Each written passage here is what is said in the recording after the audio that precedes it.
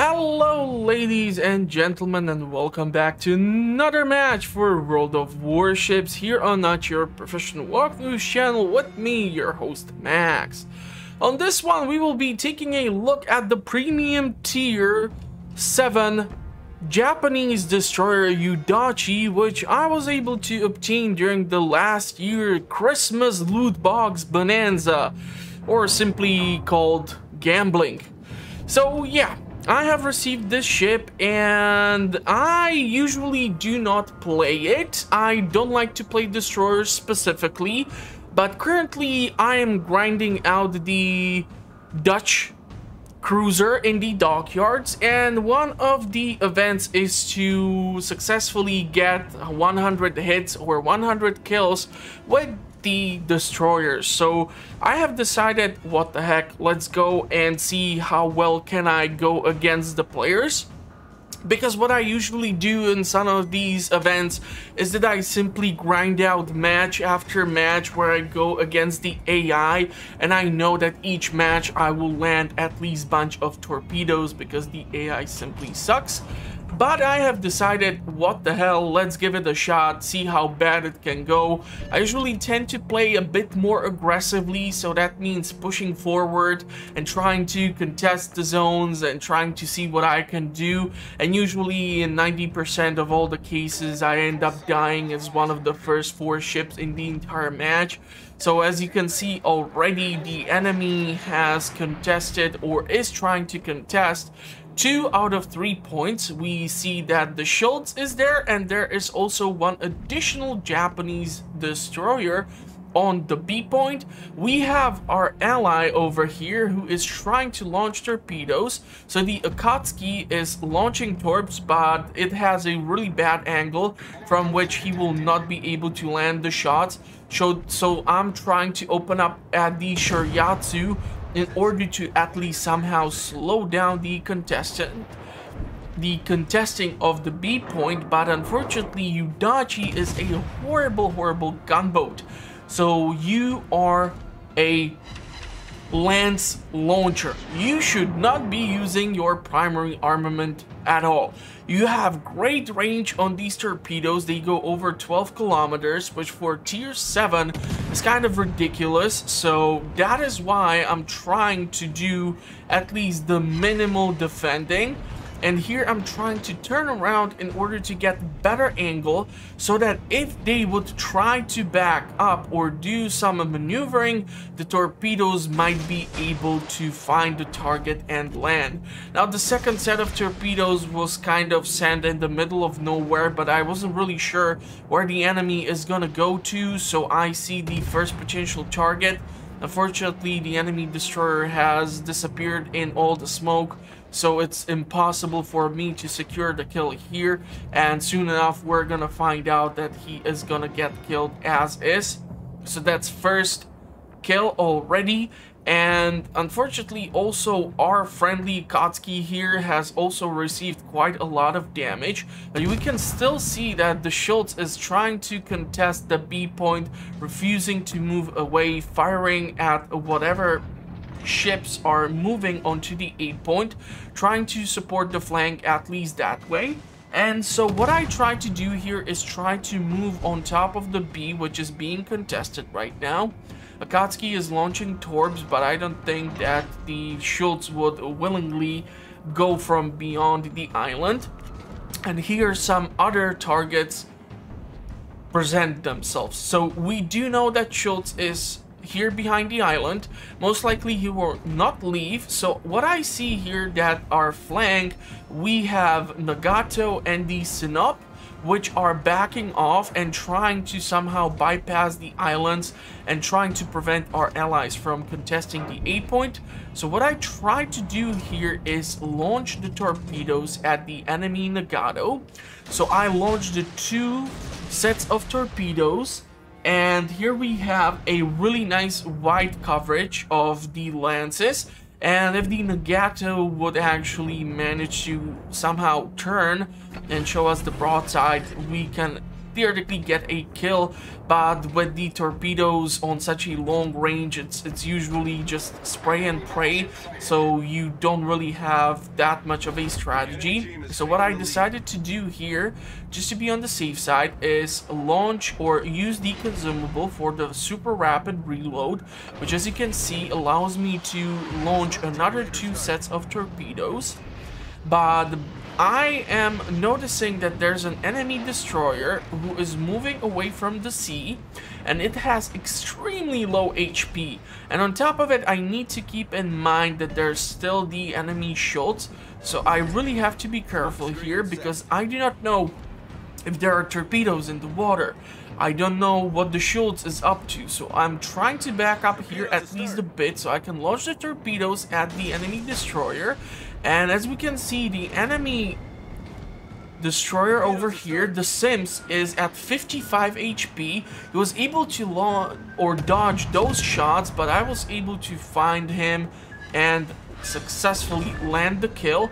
And also, it looks like some torpedoes which I previously launched were able to find another target and acquire me a kill. Now, I'm still not really sure how that really happened. I'm gonna have to go into like the replay to find out what actually got killed by that torp. But here you can see that the shields was destroyed by the flooding caused by the torpedo, which I was able to launch. And because I still had 1 set of torpedoes, the enemy Nagato unfortunately ran into my broadside and caught 4 torpedoes, which destroyed it, and thus giving me the 3rd kill of the match.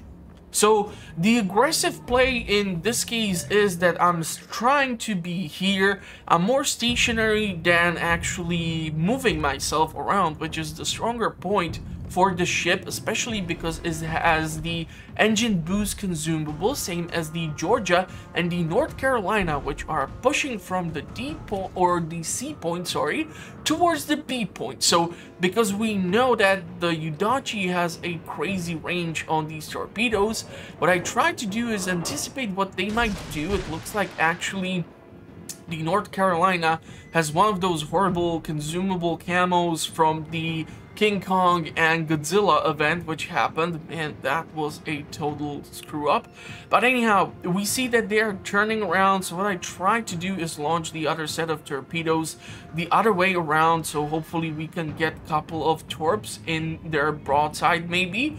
I have noticed that if you land the torps from broadside, it might deal more damage, but there's also the damage modifier as to if the torpedo reaches or hits a different section of the ship, it deals more damage than if 2 torpedoes hit the same section of the ship.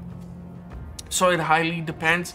But I see that the ships are moving around, they are sticking close together, so I'm not sure if they are in a squadron or not. And also we see that further down there, there's also an enemy Alaska, so quite the dangerous combination. Looks like Georgia has the engine boost consumable activated. You can usually tell by the fact that it's like pumping out a ton of smoke. And the funniest thing is that I actually have hopes that the Alaska is gonna take the torps, but he was able to dodge right between them. Lucky him. Who knows if that luck won't run out. But what I tried to do here is try to give myself the engine boost and try to get ahead of the enemy Georgia and the enemy North Carolina, and thus blocking their path to try and get to the B point, which I was able to contest. So what I'm trying to do is somewhat anticipate where these ships might go, how they might try to turn around the island. They can turn rather quickly if they need to, but if the Georgia has the engine boost, I'm not really sure where to launch these torps, so I'm trying to anticipate, is he turning? What's gonna be happening with the North Carolina?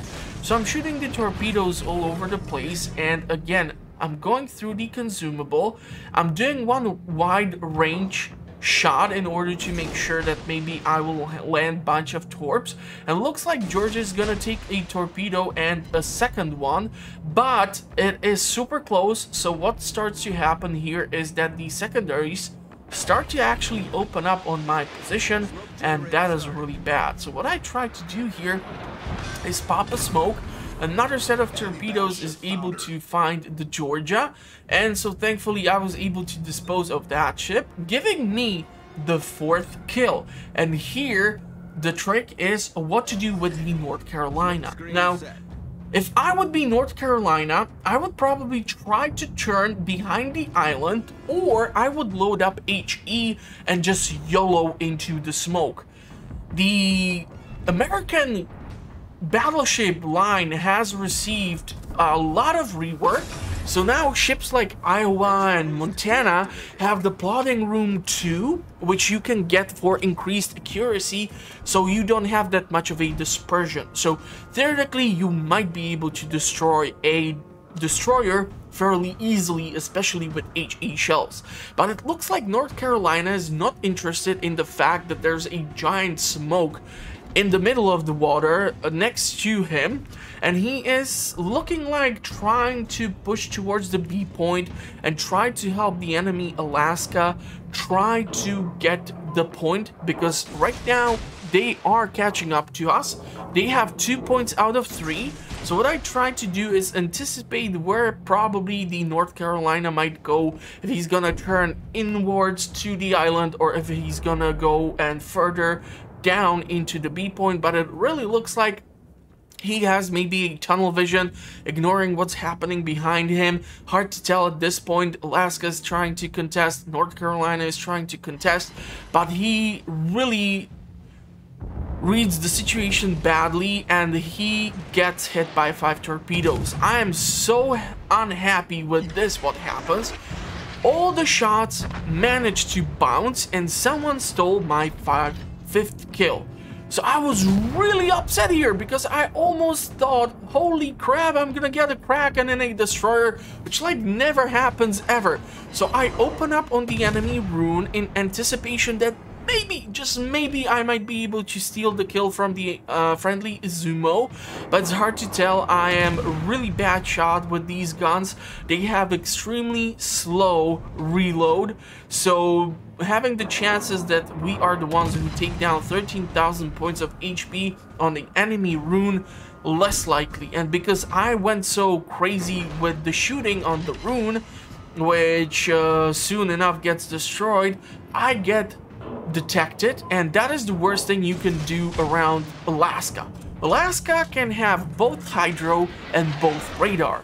So as I see my engine being knocked out, I try to launch torpedoes and I start turning around, and as I see the radar, I do not even bother to pop up the smoke. What I'm trying to do is move around, dodge the projectiles from the Alaska, because it can be extremely deadly, especially at this range. So I'm shooting torpedoes all over the place. We have 20 seconds on the cooldown for the consumable to fast reload the torpedoes, otherwise I would have to wait for almost 50 seconds from this point forward. So still trying to dodge the shots. I cannot believe I was able to dodge 3 shells or 3 salvos like this. I was really lucky here. And what I tried to do, because I'm no longer detected, and I see that Alaska is still trying to stay in that B point and try to contest it, is try to launch the torpedoes again, trying to anticipate where it might go. It's really hard to tell. I actually even gonna ask the team if they can hear stop shooting at the Alaska. We can see that it's running the repair party, so its HP is going down, because I really want that Kraken. It never happens when I play the destroyers, and this was a match against an actual players, not against bots. And so here we can see that the ship is heading the right way, and the people are like, sorry mate, you're not gonna get the kill. And the funniest thing is that the Izumo shells land, but leaving only 700 something HP on the ship, and so I was able to get the final blow and get my first Kraken for a destroyer. So the overall stats were 15 torpedoes which landed, I got 5 kills, I got 9 floodings. Thanks to one of the floodings we destroyed the shields. I only managed to land just a tiny portion of shells, because this is not a gunboat, this is a lance launcher, so that's how you need to play it. And I was really ecstatic to get this fun match in. and hopefully you're gonna like it too. And for more fun content regarding World of Warships, check out the channel, check out the playlist either at the end of the video or in the video's description.